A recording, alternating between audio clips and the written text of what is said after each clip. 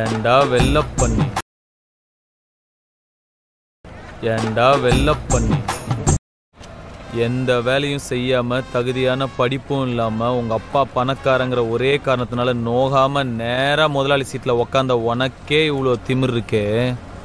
அப்பா அம்மா கஷ்டப்பட்டு ஸ்கூலுக்கு டொனேஷன் கட்டி எல்கேஜிலேருந்து 10வது வரைக்கும் ஃபெயில் ஆகாமல் படித்து 10வதுல ஈஸியான குரூப் எல்லாம் விட்டுட்டு இந்த குரூப் எடுத்தால் தான் இன்ஜினியர் ஆக முடியும்னு கஷ்டமான குரூப்பாக எடுத்து ஃபிசிக்ஸ்க்கு ஒரு டியூஷன், கெமிஸ்ட்ரிக்கு ஒரு டியூஷன், மேக்ஸுக்கு ஒரு டியூஷன், ரோடா அலைஞ்சு அதுக்கு ஃபீஸ் கட்ட பெற்றவங்கள வேற ரோடா அலைய விட்டு பப்ளிக் எக்ஸாமில் பாஸ் ஆகிறதுக்கு நைட்டெல்லாம் ஃப்ளாஸ்கில் டீ வச்சு படித்து காலையில் அலாரம் வச்சு எந்திரிச்சு படித்து அதில் வாங்குற மார்க்லாம் பத்தாமல் டிஎன்பிசி எக்ஸாமுக்கு வேற தனியாக ஒரு 2 மாதம் உட்காந்து படித்து அதில் வாங்குற கட் ஆஃப் மார்க் யூஸ்லெஸ்ஸாக போய் அம்மா நகைய அடமானம் வச்சு காலேஜ்ல சீட்டு வாங்கி ஃபர்ஸ்ட் இயர்லேருந்து 4th இயர் வரைக்கும் வச்ச அரியர்லாம் 4th இயர்ல மொத்தமா கிளியர் பண்ணி இந்த சொசைட்டிக்குள்ள நுழைஞ்சா இந்த சொசைட்டி என்ன வேலை இல்லைன்னு செருப்பால அடிச்சு ரோடா வேலை தேடி அலைஞ்சு 3 வருஷம் 4 வருஷம் வீட்டுல தண்டமா உக்காந்து அப்பா என்ன தண்டச்சோறு திட்டி சாப்பிடுற ஒவ்வொரு வாய் சாப்பாடும் தொண்டையில சிக்கி வலிச்சு இறங்கி எவனோ ஒரு புண்ணியவான் கடைசியில ஒரு நல்ல மனுஷன் எனக்கு வேலை கொடுத்து அதையும் புடிங்க நினைக்கிற உன்ன மாதிரி ஒரு புறம்போக்கெல்லாம் சமாளிச்சு இன்னைக்கு உன் முன்னாடி நின்று பேசிக்கிட்டு இருக்கிற வேலையில்லா பட்டதாரி எனக்கு எவ்வளவு திமிர்றார்.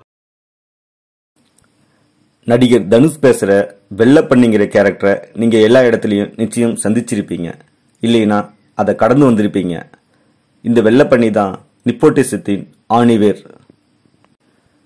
நிப்போட்டிசம் சில நாட்களாக இந்தியா முழுக்க அடிக்கடி உச்சரிக்கப்படும் வார்த்தை. நிப்போட்டிசம் மனிதகுலம் தோன்றிய காலத்தில் இருந்து இருக்கு.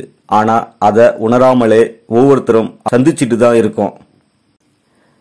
பாலிவுட் நடிகர் சுசாந்த் தற்கொலைக்கு பின்னாடி இது ரொம்ப பேசப்படுற வார்த்தையா மாறி இருக்கு. நாங்களும் நிப்போட்டிசத்தால ரொம்ப பாதிக்கப்பட்டிருக்குங்க அப்படின்னு அங்கங்க தங்களோட குமுறல்களை நிறைய பேர் வெளிப்படுத்துறாங்க. நீங்க கஷ்டப்பட்டு உங்க திறமையை வெளிப்படுத்த நினைக்கும் போதெல்லாம் அதை மட்டம் தட்டுறதுக்குன்னு ஒருத்தர் இருப்பார். அவர் எப்போதும் அதிகாரத்தில் இருக்கிறவங்களோட வாரிசா இருப்பார், இல்ல அவங்களுக்கு நெருக்கமானவரா இருப்பார். நிப்போட்டிசங்கிறது இவங்க கிட்ட இருந்து தான் தொடங்குது. உலகெங்கும் இந்த நிப்போட்டிசம் கண்ணுக்கு தெரியாமல் அதிகமா இருக்கு. அரசவை காலத்தில் தான் வாரிசுக்கு முடிசூட்ட முடியும். அவங்க தான் அந்நாட்டின் அரசனா தொடர்ந்து இருந்தாங்க. ஆனா அது ஒழிக்கப்பட்டு பல நூற்றாண்டுகள் கடந்து பின்னும் பல அமைப்புகள்ல பல கட்சிகள்ல இந்த வாரிசு உடைமை இன்னும் தொடர்ந்துட்டு தான் இருக்கு. அரசியல், சினிமா உட்பட எல்லா துறையிலையும் நிப்போட்டிச பிரச்சனை அதிக அளவு இருக்கு. இயல்பா நாம ஆபீஸ்ல வேலை பார்க்கும்போது ஆபீஸோட பாஸ்க்கு நல்ல பேர் எடுக்கவே அங்க ஒருத்தர் இருப்பார். நம்மளை போட்டு கொடுத்துட்டே இருப்பார்.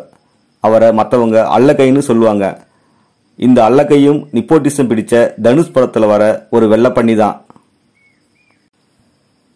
உங்க வாழ்க்கையில் நீங்க எங்க போனாலும் எந்த இடத்திலையும் எந்த உயரத்திலையும் இது மாதிரியான வெள்ளப்பண்ணிய சந்திச்சுட்டு தான் இருப்பீங்க. அந்த பண்ணி குறுக்கு வழியில வந்து உங்களை மட்டம் தட்டிக்கிட்டு தான் இருக்கும். அந்த பண்ணிய உதைச்சி விரட்டுங்க, இல்லைன்னா கண்டுக்காம உங்க வழியில நீங்க போயிட்டே இருங்க. உங்க திறமைய வெளிப்படுத்திட்டே இருங்க.